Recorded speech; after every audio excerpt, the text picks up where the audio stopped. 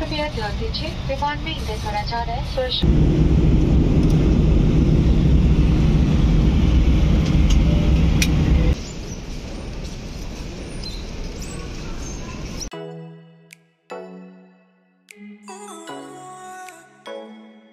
Hello everyone, welcome back to my YouTube channel Jimmy's Beautiful Life. আজি অন্যটি ব্লগলৈ আপোনালোকক স্বাগতম জনাইছো। এতিয়া ৰাতিপুৱাৰ সময়, ৰাতিপুৱা 6টা বাজিছে আৰু মই গৈ আছো এতিয়া এয়াৰপোৰ্ট। মোৰ লগত এইফালে পেহাপেহী আছে।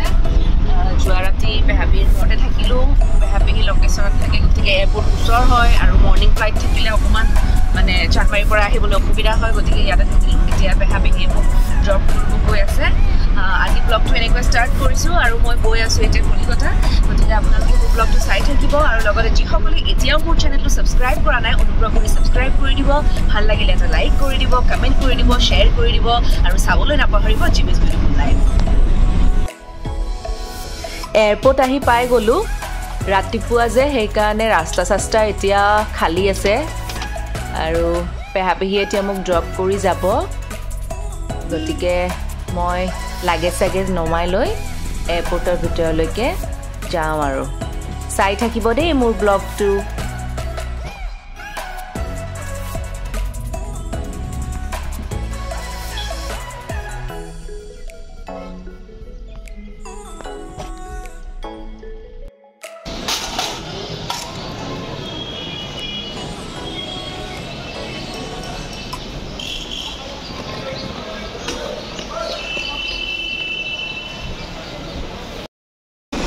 এয়া সিকিউৰিটি চেকিনৰ কাৰণে লাইনত লাগি আছোঁ এতিয়া। বহুত দীঘলীয়া লাইন নাই বাৰু, বহুত দীঘলীয়া লাইন নাই বুলি ভাবিছিলোঁ, কিন্তু একেবাৰে সৰু লাইনো নহয়, আছে অলপ ভিৰ। এতিয়া লাইনত থিয় হৈ আছোঁ।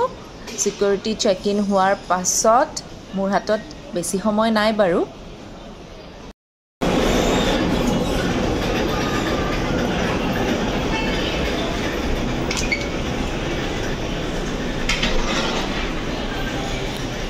এই গেট নম্বৰ 9ত আহি পালোঁ আৰু এতিয়া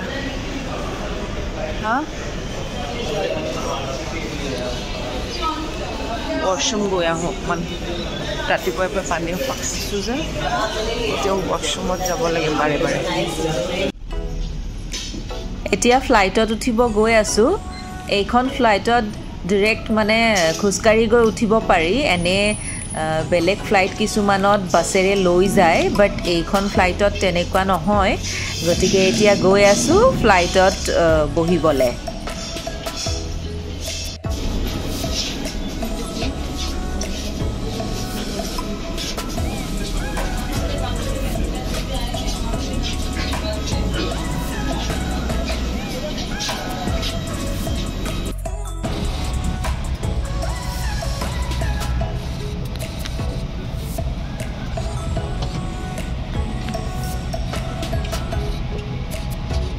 ध्यान दीजिए विमान में ईंधन भरा जा रहा है सुरक्षा को ध्यान में रखते हुए कृपया सीट पर बेंच लेंगे, लेकिन सीट बेल्ट न बांधें। कृपया सभी मोबाइल फोन और इलेक्ट्रॉनिक उपकरण बंद करें। We will take the visual buckle and tighten by pulling the strap. To unfasten, lift the flap and pull the end apart. If there is a loss of cabin pressure, oxygen masks will deploy from the panels above you. Take your COVID mask off. Pull the oxygen mask towards you, cover your nose and mouth and breathe normally. Make sure your mask is secured properly before assisting others. There are 6 emergency exits on this aircraft, 2 doors at the front, 2 doors at the rear, and 2 exits over the wings. They are clearly identified by exit signs. Please make a note of the emergency exit closest to you. In case of an emergency, fluorescent strip lights will guide you to the nearest exit. এয়া flight take off কৰিব লৈছে আৰু কিছু সময় পাছত মই কলিকতা গৈ পাম। তাৰ পাছত মানুহজনক লগ পাম। গতিকে এক্সাইটমেণ্টটো আছেই আৰু আপোনালোকেও চাই থাকিব মোৰ ব্লগটো। মই আজি এই ব্লগটোৰ জৰিয়তে মোৰ গুৱাহাটীৰ পৰা কলিকতা যোৱা জাৰ্নিটো আপোনালোকক দেখুৱাবলৈ চেষ্টা কৰিম।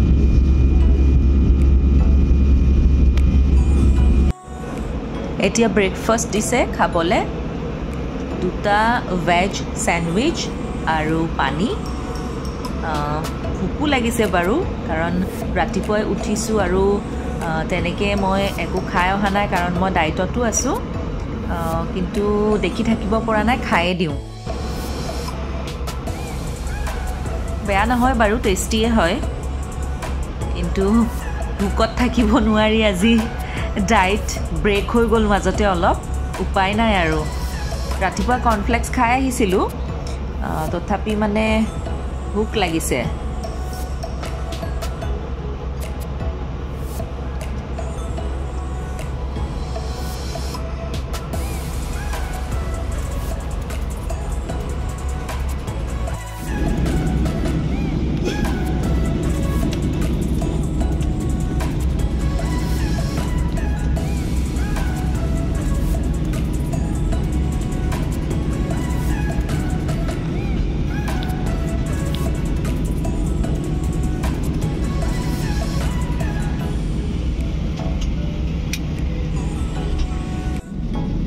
আৰু কেইমিনিটমান পাছত আমি লেণ্ড কৰিম সেইকাৰণে এয়া ঘৰ চৰবিলাক সৰু সৰুকৈ দেখিবলৈ পোৱা গৈছে যিমানে তললৈ নামি আহি আছোঁ সিমানে এক্সাইটমেণ্ট বাঢ়ি গৈ আছে এইয়া লেণ্ড কৰিলোঁ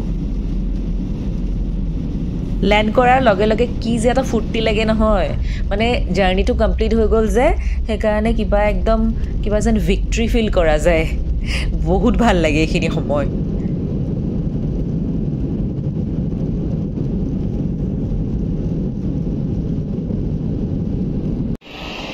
এয়া এতিয়া নামি আছোঁ এইবাৰ মোৰ ভাল হৈছে মোৰ একদম ফ্ৰণ্টত আছিলে ছিট মানে ফ্ৰণ্টৰ উইণ্ডো ছিট আছিলে আৰু এতিয়া এই বাছত উঠি পেলাই এয়াৰপৰ্টৰ ভিতৰলৈকে যাম বাছত উঠি ল'লোঁ তাৰপাছত লাগেজ কালেক্ট কৰি গৈ থাকিম আৰু লাহে লাহে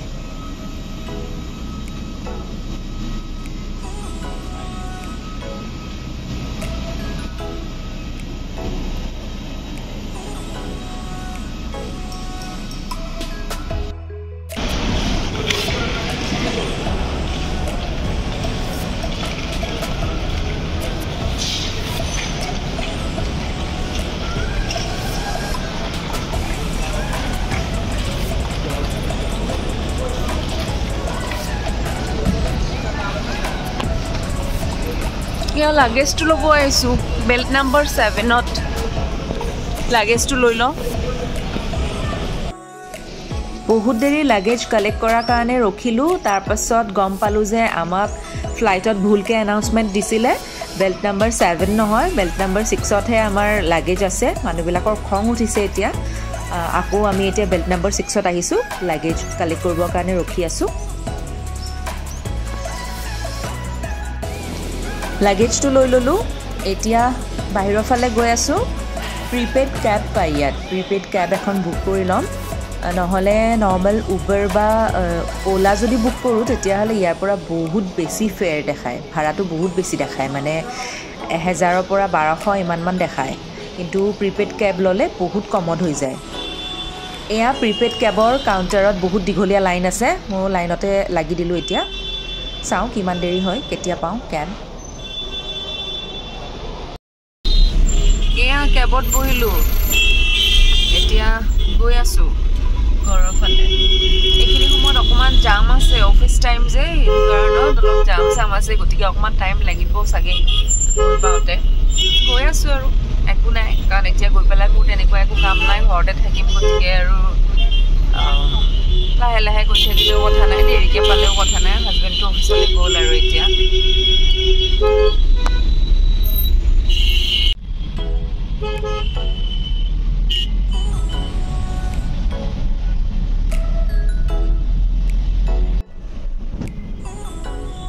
ইমান টোপনি ধৰিছে গম নোপোৱাকৈ শুয়ে গৈছিলোঁ একচুৱেলি কালি ৰাতি শুতেও দেৰি হৈছে আৰু আজি সোনকালে উঠিছোঁ যে গমেই পোৱা নাছিলোঁ आगे से लेफ्ट लीजिए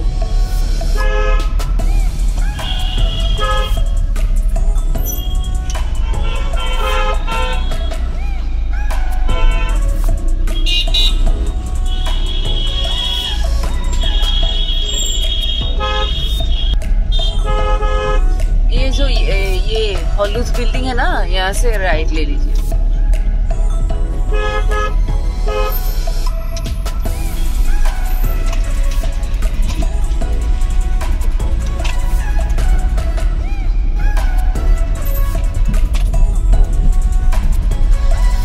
बस ये वाला गेट।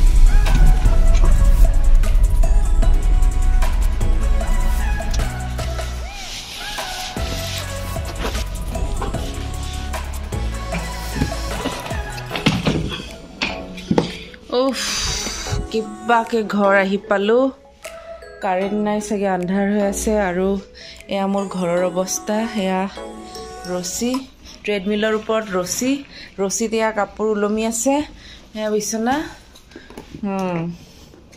বাকি ভিতৰৰ ৰুমটো চাওঁগে কি হৈ আছে গম পাম ট্ৰলিটো ইয়াতে থাকক কি হৈ আছে অৱস্থা মোৰ ঘৰৰ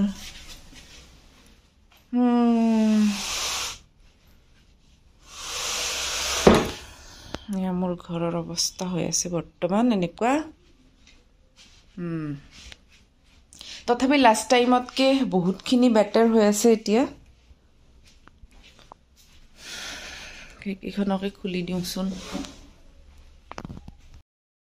আহি ফ্ৰেছ হলো মই অকমান কিবা খালো এতিয়া ঘৰটো বাৰু এবাৰ আগৰ নিচিনা ইমান লেতেৰা হৈ থকা নাই এবাৰ অলপ সাফা হৈ আছে আৰু এতিয়া এই কাকি আহিছে ঘৰ মচি আছে আৰু এতিয়া দিনটো আৰু অকলে থাকিম যিকিদিন থাকো ইয়াত হাজবেণ্ডটো অফিচত যায় গতিকে মই অকলশৰীয়া দিনটো টিভি চিভি চাই এনেকৈ কিবা কৰি আৰু স্পেণ্ড হ'ব